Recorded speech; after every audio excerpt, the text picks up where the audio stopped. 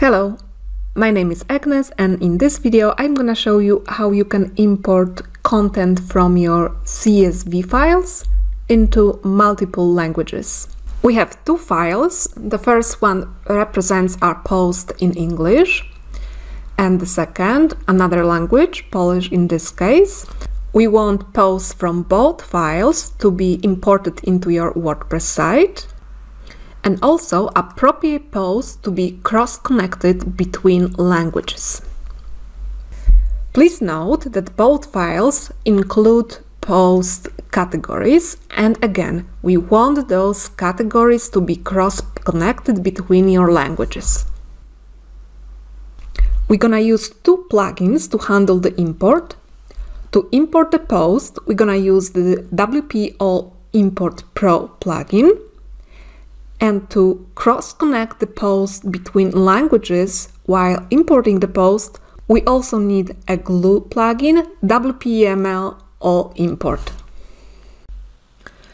Normally, we would start with importing our posts.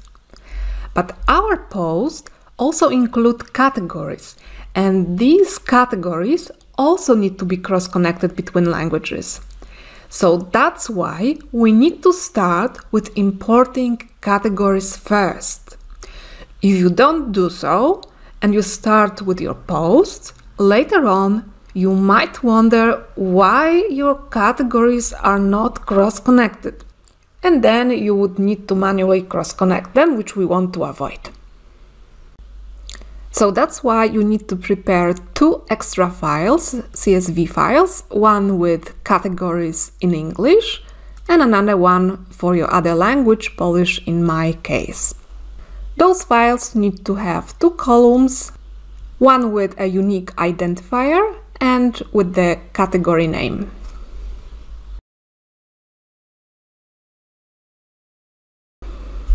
Okay, so we are starting with importing the categories. We go to New Import and we upload the file with English categories first. Here we are selecting taxonomies and categories. We continue to step 2, where we can review our categories. Everything seems fine, so we continue. And here we are dragging the category name, and basically that's it.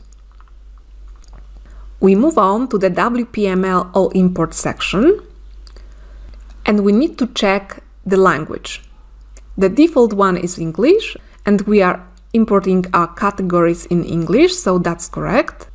We can also check this other category options section, and here the default is to create the category slug automatically, which is what we want. We continue to step 4, and now we provide the unique identifier.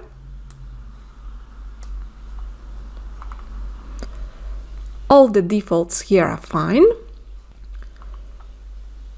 You should also check this section and make sure that this increase speed option is unchecked. If this option is enabled, it can cause some issues, especially when importing translation, and some translation might not be assigned to the corresponding language. It's unchecked, so we can continue.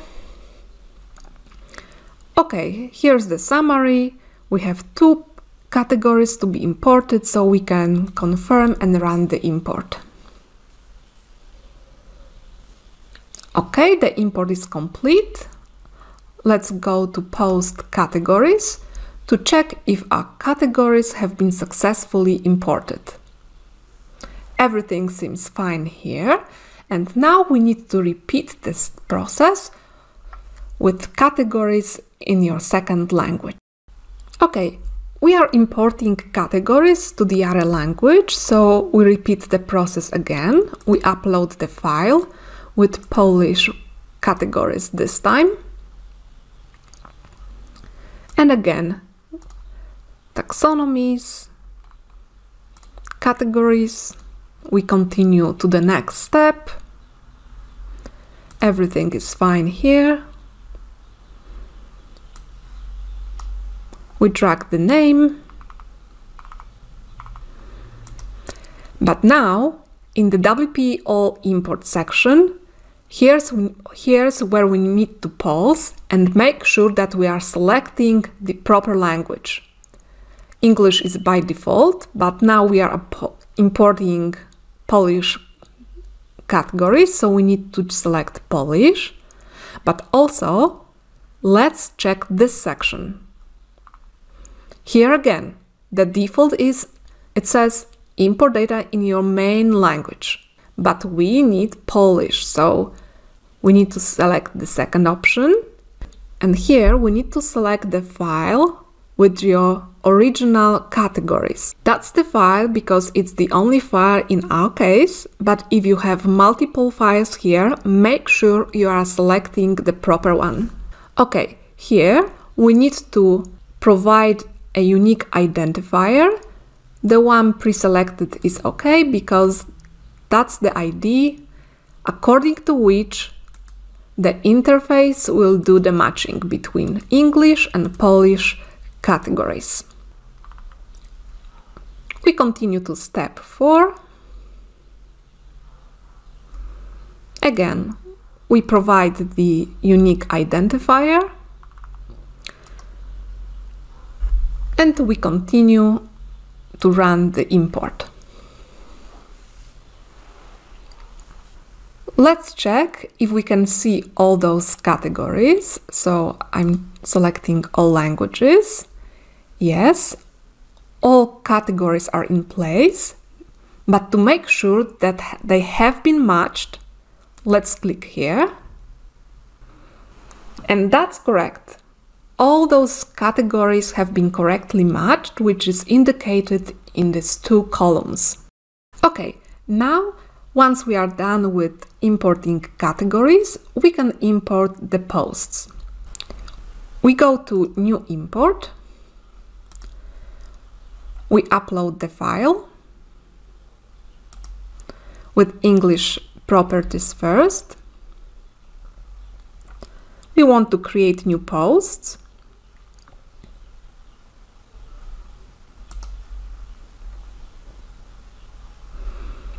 And here the property name is gonna be represented by the post title. Our description is gonna be our post body. Short description is gonna be our excerpt. As soon as the mapping is handled, then we move on to the WPML import section to set up the language. We are importing English properties, so the default is fine.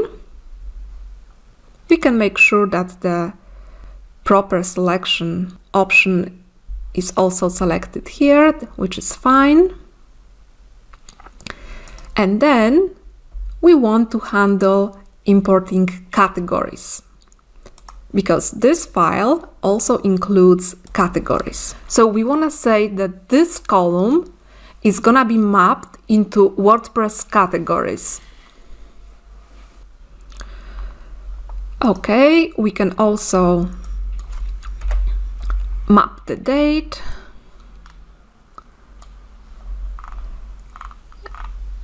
And we continue to next step. We need to provide a unique identifier. The defaults are fine. And again, we need to make sure that this option is not checked. And we continue to next step.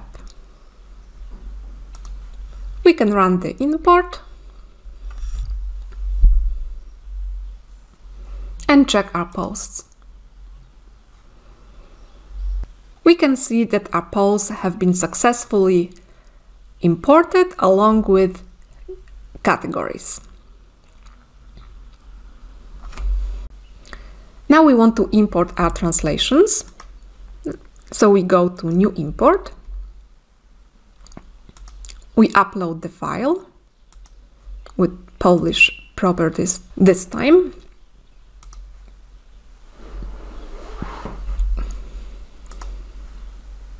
We continue to step 3.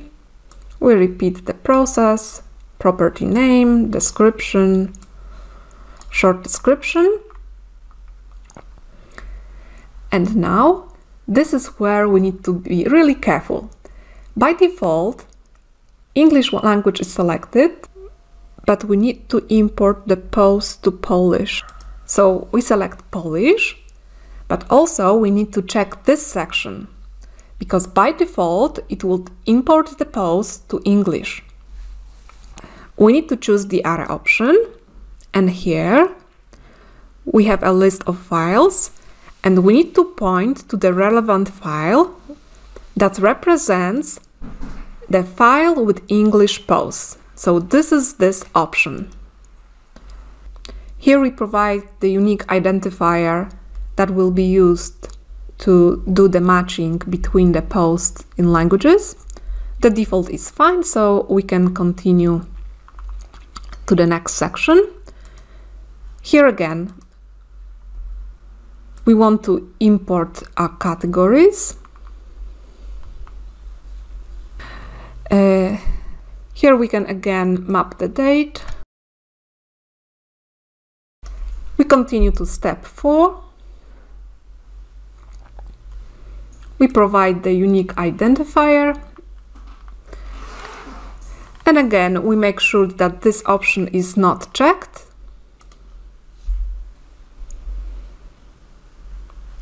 We can finish our process. The import is complete, so let's go to posts. Okay, posts in Polish have been successfully imported, which is indicated by this column. Let's switch to Polish to check our categories. These are also fine. But now let's check the posts on the front end.